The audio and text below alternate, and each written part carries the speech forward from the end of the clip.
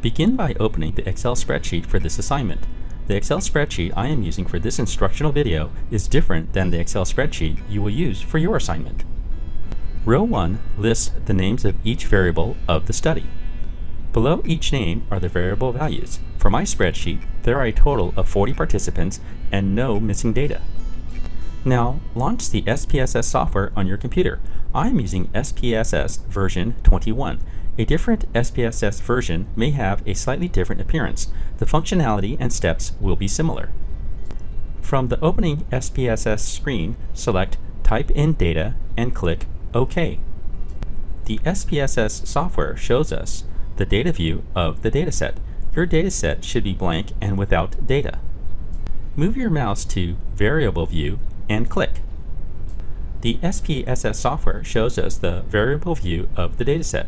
Again, your dataset should be blank and without data. Next, we will build the variables. Go back to the Excel spreadsheet and copy cell A1 ID.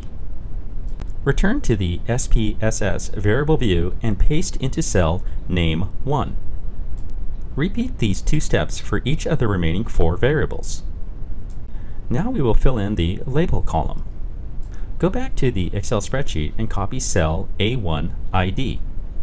Return to the SPSS variable view and paste into cell Label 1.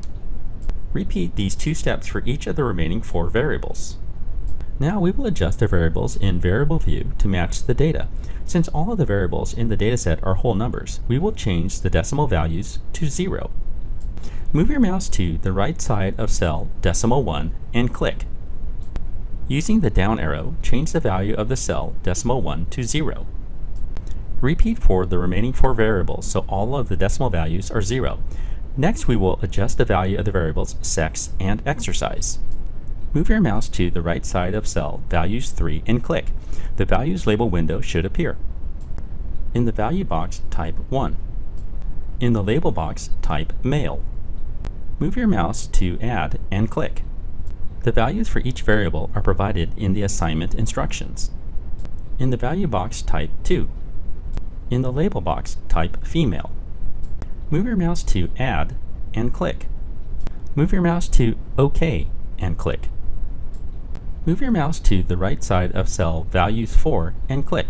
The Values label window should appear. In the value box, type 1. In the label box, type Walking and Strength Training. Move your mouse to Add and click. In the value box, type 2. In the label box, type Walking. Move your mouse to Add and click. Move your mouse to OK and click. Now we will adjust the variable measures in variable view to match the data. Move your mouse to cell Measure 2 and click. Select from the drop-down menu Scale. Move your mouse to cell Measure 3 and click. Select from the drop-down menu Nominal. Move your mouse to cell Measure 4 and click. Select from the drop-down menu Nominal. Move your mouse to cell Measure 5 and click. Select from the drop-down menu Scale. Next, we will give the dataset a name and file location.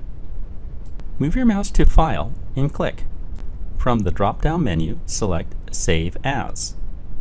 I am going to save my file as PUBH_6033_WK2_assign1_example. Move your mouse to the Save box and click. The SPSS Output 1 Document 1 view will now appear in a new window. This output window confirms that you have saved your data. You can now minimize this window. Now move your mouse to the Data View tab and click. You will now see the SPSS Data View. The variable names will be across the top row. We will now transfer the data from the Excel spreadsheet to the SPSS dataset. Return to the Excel spreadsheet. We do not want to copy the variable names, only the variable data. I recommend copying only one column at a time. Even though the process is tedious, the data is less likely to be corrupted in the transfer process. Select cells A2 to A41 and copy. Return to the SPSS data view. Move your mouse to cell ID1. Paste the data to cell ID 1. SPSS will paste all 40 values down the column. Repeat these data transfer steps until you have all of the Excel data into the SPSS dataset. I recommend you save the dataset file again at this time. You have now successfully